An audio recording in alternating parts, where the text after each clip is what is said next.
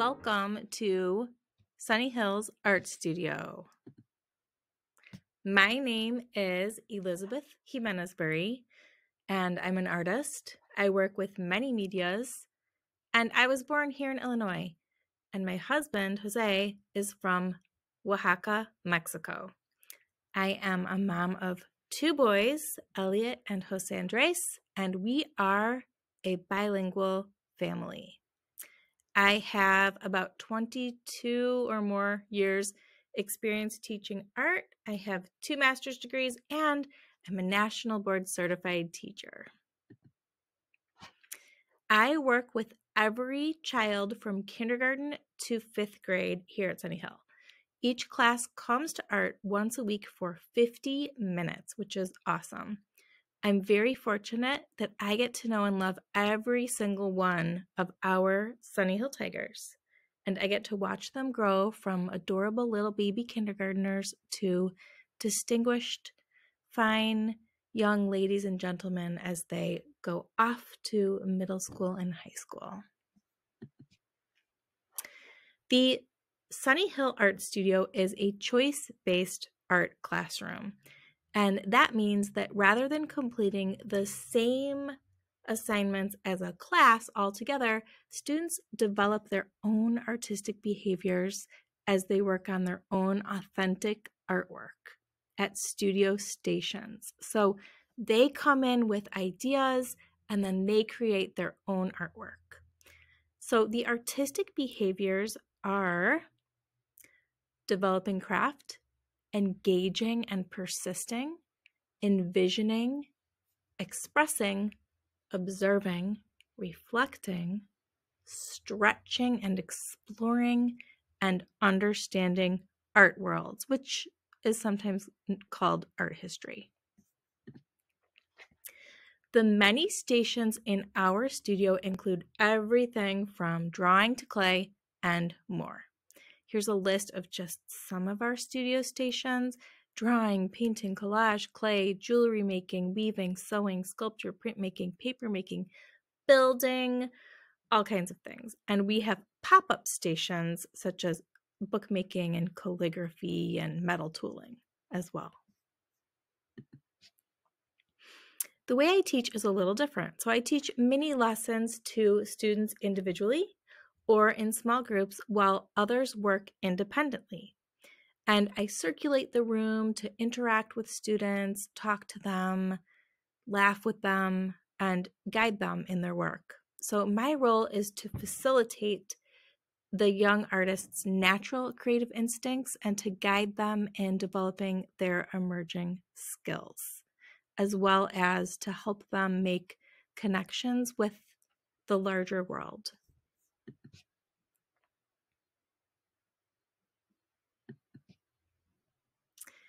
So every child has an art day. Your child will always have art on the same day of the week. So please make sure they wear old clothes or play clothes, because we do get very messy at times, and we will not be wearing aprons this year. So here are the days that different classrooms come to art. On Mondays, Avila and Schaefer come. Tuesdays, Morales Benson, Kester, Placeres, Villagomez, Villegas. Wednesdays, Capitas, Malloy, Dricol, Mendez, and Villarreal. Thursdays, Schmidt, Munjan, Ortiz, Camosa, Garcia, and Matore.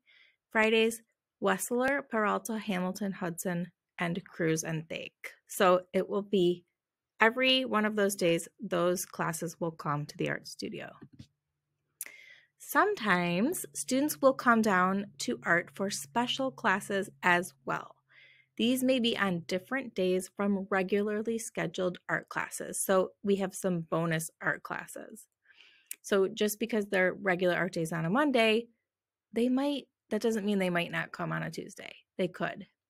So this is because this year we have one art teacher in each elementary building full-time. This allows us the opportunity to collaborate and integrate across curricular areas. For example, Mr. Avila's class came down on the first day of school to work on a rock painting project. they were painting a symbolic rock for the beginning of the year. Mr. Avila and I were able to team teach the lesson, and students were able to see us modeling collaboration and teamwork, and that allows us to achieve greater student engagement and social emotional well-being. Mrs. Malloy's class might come down to the art studio to create carved animals while they are reading the book, The Tiger Rising. And in this book, the students are reading about a boy who is an artist who carves wood animals. So those students will be able to really get deeper into the story and have empathy for that character in the story because they will be doing something the way that character does it. Another example might be second graders writing poetry and coming down and writing their poems in calligraphy and maybe illustrating a watercolor painting to go with it. There's tons of things we can do. At Sunny Hill, we have 3 main rules, and those are the same for everywhere in the building. They are the 3 B's: be respectful, be safe, and be responsible. And we talk to the children about how those rules apply to every different room and every different situation very explicitly. So we really make the expectations clear so that students can be successful. For example, we do not run in the art room because the floor might be wet and we could slip, but we do run in the gym or we run out at recess. So we just talk about when different things are acceptable and we make those expectations very clear so that children can be successful. I also want to talk about safety, especially this year. We are being very careful because we care about your families and we care about your children, and we're doing everything we can to keep everybody safe. We want to stay in school. So we do use shared materials in the art room like pencils, but this is how we're careful. We have a container, it's over there right now, with sharpened pencils. I sharpen them, and in between uses, when the kids are finished with the pencils, they put them in here, and then I clean them. We also use shared materials such as building materials, but before the children use them, they use hand sanitizer. After they use them, they use hand sanitizer. We also have sinks. We wash hands frequently. I have a lot of soap this year. We have assigned seats, and the children are in groups or pods. They are in the same groups in their classrooms as they are in the art room. They're in the same groups throughout the day, so that if somebody were to test positive for COVID, we would know who was nearby them. We also keep distance. The children are 3 feet away when they're in line.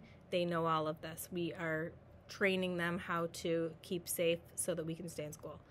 And we clean frequently. So after the kids leave, or sometimes I ask the older kids to help me, we clean surfaces to keep kids safe. Many parents ask me to suggest ways to encourage artistic development at home. Pablo Picasso said, "Every child is an artist. The problem is remaining an artist when you grow up." Children are instinctively creative. All they really need is time, space, a place to make their art, and some basic materials, and parental support. So most of us don't have space to set up a whole art studio in our homes, but you can have an organized little box with some materials, and they can set that up at the kitchen table. They are learning to behave like artists, and part of that is being able to set up a studio and being responsible for the materials and cleaning up. So they should be able to do that. They are learning that in the Sunny Hill Art Studio. So I recommend that you provide a big ream of paper. You can get just cheap old copy paper at Walmart or wherever you go. You you can also get them art kits as gifts, but they can get expensive. So you can also find found objects around the house. We used to make paper mache out of cereal boxes and newspaper and just flour and water paste when I was growing up. When my kids were younger, I would go to thrift stores and garage sales, and I found cheap art materials all the time. We have still, as you might imagine, so many art materials in my house, and a lot of them were $1 or $2 from a garage sale. So here's just a little list of things you might collect in a little box so that your children can have their own little art studio in a box. Pencils, erasers, a pencil sharpener, that's important, pens, markers, crayons, tape, scissors, glue, Play-Doh or modeling clay, pipe cleaners, and there's a million more art supplies, but that would be a good start. Many parents will say things like, I'm not an artist, or I can't even draw a stick figure, and meaning to be funny and self-deprecating, but we would never say, I'm not a reader in front of our kids. And art skills are skills just like any other. The more we practice, the better we draw. So kids are always watching. They're always listening to what we're saying. So be very careful what you say about how you feel about your own art skills. If you are showing them that you're not a confident artist, they might pick up on that and think that they cannot be an artist either, which isn't true. And by the way, you can still be an artist if you want to. You can practice and you can develop your art skills. Doesn't matter how old you are. So I really recommend that you just sit down with your kids and make art with them. And, put your phone away, turn it off, put it on silent, put it in the other room, and just really be present with your kids. You will probably make memories that you and your kids will never forget if you just sit down and start creating and have some awesome conversations. One thing you could do is you could have like a family art night, like maybe Thursdays are art night, and different members of the family could pick out what you're going to do that night. And there's just tons of different ideas on the internet if you aren't sure where to start. One thing that my family does is when we go out to eat, we always I have a little bag, and in it is just a little tiny sketchbook and some old pens and markers. And we always draw while we're waiting for our food. And when you're drawing, you're not looking at your phone. So it's nice that my teenage boys aren't looking at their phones, but they're drawing. And then that allows us to still have a conversation, which is great. It's nice to have a conversation with your teenage kids. I am all for keeping kids off screens as much as possible, but there are also quite a few amazing art channels on YouTube, and you can tour art museums all over the world, and there's some great apps on the iPads, the school iPads, that are already installed. So some YouTube channels include Draw So Cute, Art for Kids Hub, Red Ted Art. Those are all really great. There's about 1 million more. Of course, you need to be supervising them because you never know what you're going to get. There's also virtual museum tours. You can look on Pinterest.